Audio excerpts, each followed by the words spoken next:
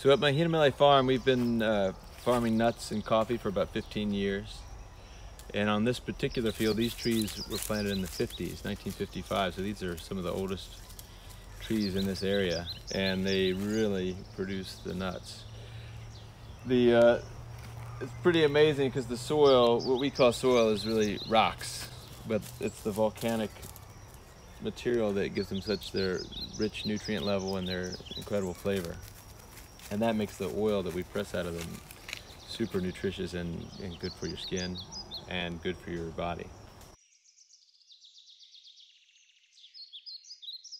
This particular farm is a 14-acre certified organic coffee and macadamia nut farm. And one of the main things we do when we farm organically is try to build the soil. And you can see what the soil is in Kona.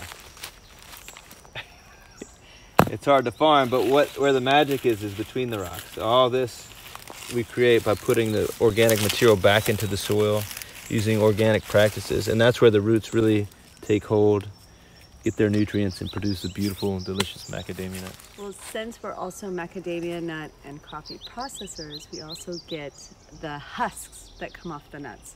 So that is gold. We use that and compost that so that we can replenish the earth. Like they're dropping the nuts, we get to take the nuts from there and put the husk back underneath the trees. So here we're looking at the macadamia nut flowers. We're kind of coming to the end of the 2019 season, and then this is going to be for the 2020 season. So here in Kona is where the macadamia nut was first developed into a crop. It's originally from Australia, but it was brought here and developed into a commercial crop starting in the late 1800s. Now here, these haven't opened yet, but up here you can see they have this beautiful white color, kind of cream color.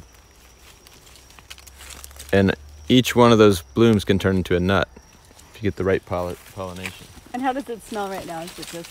It's got a nice fragrance, but it's a little bit mild right now. Okay. Yeah, it's a little bit mild, but you get a sweet, nutty fragrance. More in the morning. But you can see they've got a nice healthy flush coming right here. So the nuts here, so because of the rocky soil, they're all picked off the ground. So by hand. By hand. This is how the nuts are picked, and they're picked green or brown. This is the first stage, and the second stage is you remove the husk, which we compost and make soil with. So and put it back in the orchard. It goes back in the ground. We also grow organic Kona coffee here at Mahina Mele Farm, and we use this ingredient in our Pure Mana Hawaii skincare. The Pure Mana Hawaii skincare uses everything that's coming from our farm, everything that we produce, and the oils that we make are rare. There's no other certified organic macadamia nut oil that doesn't use any bleaches, doesn't use any cleaning solvents, that's chemical free and pure like ours is, and comes from such nutrient-rich soils.